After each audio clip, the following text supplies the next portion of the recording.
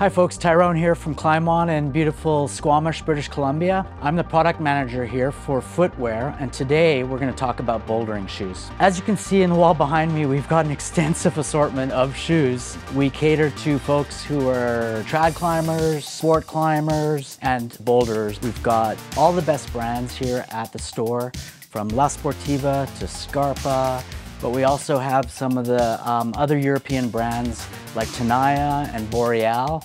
And on the North American side of things, on this side of the pond, we have an extensive selection from Evolve and Unparalleled. There's a lot of shoes to choose from here. The good news is that you can boulder in almost any of these shoes. In fact, you can boulder in all of these shoes, right?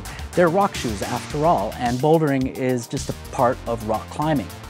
However, to optimize your experience in bouldering, there are certain design elements of bouldering shoes which will help you along the way and make your experience a bit more successful when it comes to sending your projects and a bit more fun as well.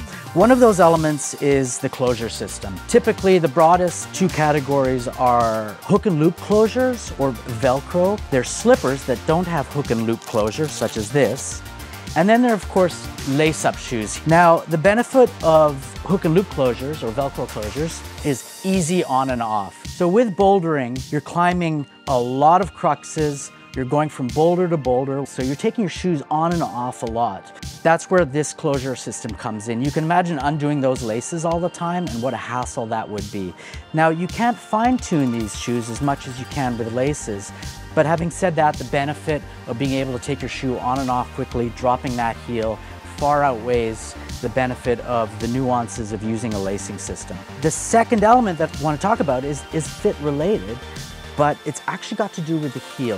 Here in Squamish, there's a lot of heel hooking, and how your heel fits is almost as important as how your forefoot fits. What you want in the heel is no dead space. You want it to fit snugly, much like you want your forefoot to fit. So from heels to toe caps, that's another design element that's really important.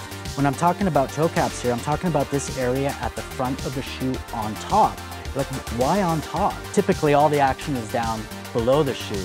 But when you're bouldering, a lot of times, steeper terrain, you're trying to get purchase wherever you can, often you'll be doing something called a toe hook, where you're actually trying to grab with the top of your shoe. Any old shoe will grab to a certain extent, but once you plaster it with rubber, that's where you get the real effect of the grip on the rock. And that'll enable you to stick that toe hook, prevent that swing, and let you send the problem, which is, after all, what you want to do. So a lot of the shoe models that we carry, they come in both a regular or higher volume and a lower volume shoe. Sometimes the differentiation is between men's and women's. So lower volume shoes tend to be for smaller feet, lower arches, and heels that have a bit less volume on them, and where the scoop and cutout for the heel bones is lower so that it fits a bit better.